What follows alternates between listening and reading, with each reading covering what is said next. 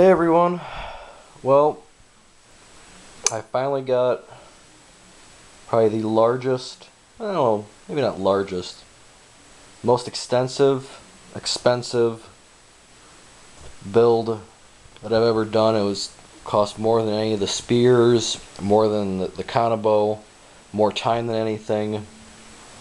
I'll explain how much time I spent on some of this stuff.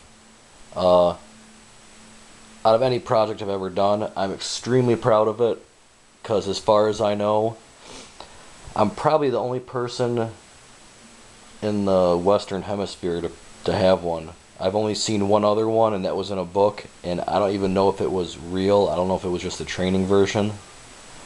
So this might be one of the only real ones that you're probably ever going to see.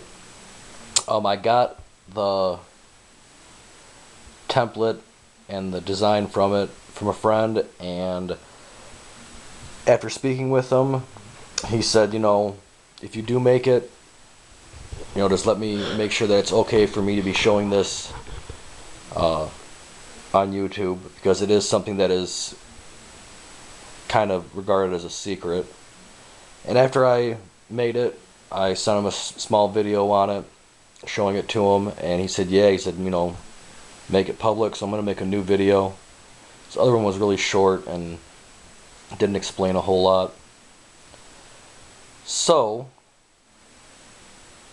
that saying that, I'll show you a little part of it. I'll say here's the weight. It's one solid piece of steel. Weighs about 4 pounds, 3 pounds, 14 ounces to be exact. A solid welded chain. Chain can hold a couple 100 pounds. I use this chain on just about everything that I do, just because it's a good size. It doesn't tangle up very easily, and it's really strong. So, got a nice length of chain, and here it is, and it's a little heavy. Well, we'll start off, I guess, with the handle, and then I'll show you what the rest of it looks like. This is a solid oak handle. It's made out of 2 pieces. If I zoom in real close, get real close, you can see the split line right there where I kind of jacked it up a little bit, but you can barely see it. But it was 2 pieces of wood. After clamping it all together, I had it cut down to an octagon. It's 2 inches around. There's the attachment. Now this piece right here, this goes all the way up to about right here inside this handle, and it is carved out inside there so it fits nice and snug, half and half on both sides. Then when I glued this together, this locked itself in place. Plus, I don't know if you can see it, there we go, double pinned. So this thing, that's not going anywhere. The only mistake I had on this whole piece is right there. As I was drilling holes through this, which I don't know if you can see them, and there's one right there. Right there is a wooden dowel that I have 2 of those, and I drilled them through, so when I was taking these 2 pieces on and off each other, I knew that they were going to go back in the exact same place because of these dowels. And when I first started drilling it, I don't know if my drill bit was dull, but it just started burning up and it slipped. So that's my only defect in this whole thing, which I'm a little upset about, but all in all, not bad. Go up, you got a nice solid steel Suba. I think this is maybe like 3 inches. Nice leather wrapped handle leading up to the blade. So this is something I'm really proud of. If anyone has the book that I'm talking about, you know there's one picture of it and that's it. But it's 3/16 thick, and I was real proud of the heat treatment I did on this because that blade stayed straight. I was really worried about heat treating a blade this size. I've never done anything like that. But you got a nice hook on the back end. You got a nice kind of a short spear point on the top. It's all ground in. And then the blade, you can see, if I get it in the light, there you go. You can see the two different grind marks. So it's actually ground here, and then it's ground up top.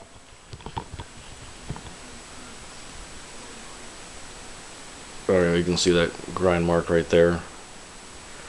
This is not sharp. From the specifications I was given, it wasn't supposed to be sharp, so this is like axe sharp. I mean, if you chopped at something, you're gonna bite into it, but it's not like a razor. So, but yeah, this is all a solid piece of 01 tool steel. And this blade does go all the way down.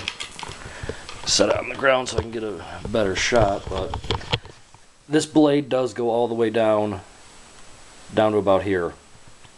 So I had to carve all this out to fit the tang. So you can imagine how big of a piece of steel this is. It's along the lines of about 18 inches. So it was a huge piece of tool steel. Cost me way over $100 just for the piece of steel.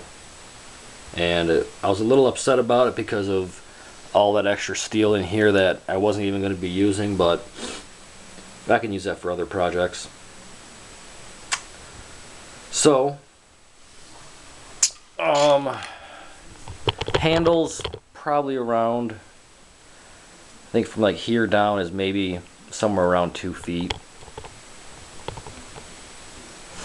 The length of chain, I wasn't given any specific lengths on that besides 2 arm lengths, so that's pretty much 2 arm lengths of me. So I can't really give any specific dimensions on the blade, as in how wide, how long, but I will say it is very nice. So you might get a better view of how this looks.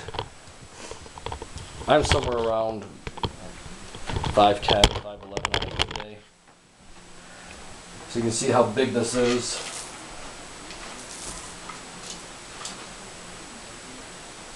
Now it's a good sized weapon. I mean, this will definitely do some damage. I would say it probably weighs maybe about 5-6 pounds. So that's a whole lot of steel on here. You know, combining with the blade and all the fittings, and then a nice length of chain. And man, this weight is insane. So this took me forever to do. I think I spent probably a little over 2 months on this, just working on it here and there. I'm not trying to rush it. Just the blade itself, get more of a close-up view of this. Just the blade itself, just cutting it out, finishing up all the edges, and then grinding all the you know, all the flats and the edge lines and the all this crap. I mean, this is just everywhere. I think there's 1, 2, 3, 4, 5. There's 10 different edges I had to grind on this. Just the grinding alone took me a little over 6 hours. And then all the fitting with, you know, getting all this right, you know, fitting it inside the handle, shaping it. It took a long time. Just the blade itself, I would probably say, probably took around 20 hours of just fine finishing, you know, making sure all these grind marks were all nice and even on both sides. It took a lot of patience. But yeah, that's my big project. From what I can remember off the top of my head, it's called an Ogama. I think it was more used in the Bujinkan. So, but yeah, it's pretty cool. Definitely one of the larger projects I've ever made, and just like everything else I make, this is not, you know, a display item. You know, I used hardened tool steel. The handle is pinned, I think 5 times. Once up top, once down here, and then 3 times in the center. It's all nice, good grain oak, solid welded chain. You know, nothing's loose, nothing's a gimmick. You know, it's a 3/16 inch thick piece of steel, so it's not like I'm using sheet metal. So this is the real deal.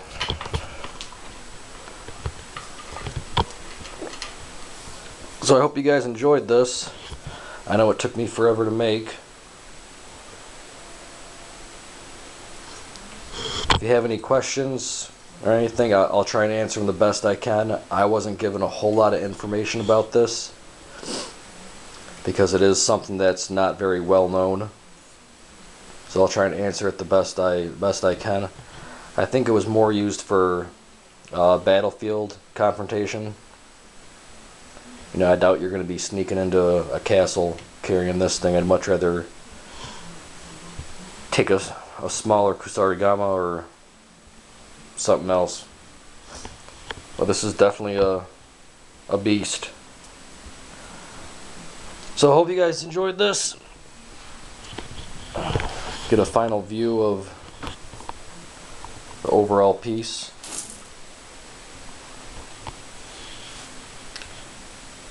So that's pretty much it. Probably going to be a while before I do another video, just because of I am getting married in about a month, so I'm extremely busy doing all that fun stuff. And then I got the honeymoon and all that in early October, so probably around Halloween is when you'll hear from me again, and I plan on doing something pretty special for this Halloween. So I hope everyone liked this. Definitely probably my top 3 favorite builds of all time.